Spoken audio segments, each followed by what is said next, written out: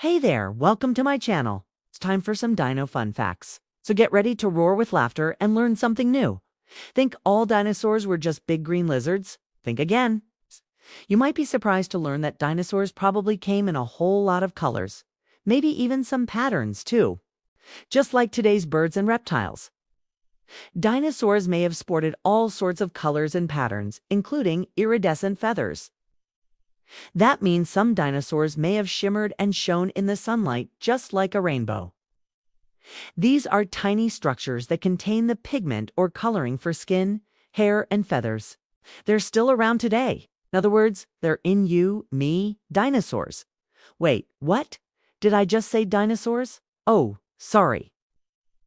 They're in things like lizards and snakes and turtles and birds. Dinosaurs could have been as colorful as you like. Draw it out and don't be afraid to be as creative as you like. Maybe your T-Rex is polka-dotted or your Triceratops has stripes. The possibilities are endless. But how do we know this? Well, thanks to clues preserved in fossils, scientists can make some pretty good guesses. You never know. You might just be the next great paleontologist. And they've used these fossils to learn that dinosaurs likely had all sorts of colors. Maybe even some iridescence, like a soap bubble, a hummingbird's feathers, or a beetle's wing. Some fossils have bits of color still left in them.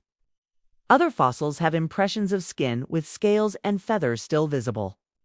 One really cool example is this fossil of a dinosaur relative called Ankylosaurus. It's covered in tiny bumps called osteoderms, which are made of the same stuff as our fingernails and the shells of turtles and some dinosaurs. But look closely. Do you see those lines? They look kind of familiar, don't they? Yep, those are fossilized fingerprints. And because they're so well preserved, we can even see the scaly skin and the pads between the toes. So what colors might dinosaurs have had? Well, a few years ago, scientists found some answers thanks to melanosomes. Scientists have found fossilized melanosomes in a bunch of different dinosaurs, including some that lived as far back as 230 million years ago. Some dinosaurs were probably camouflaged, like today's chameleons.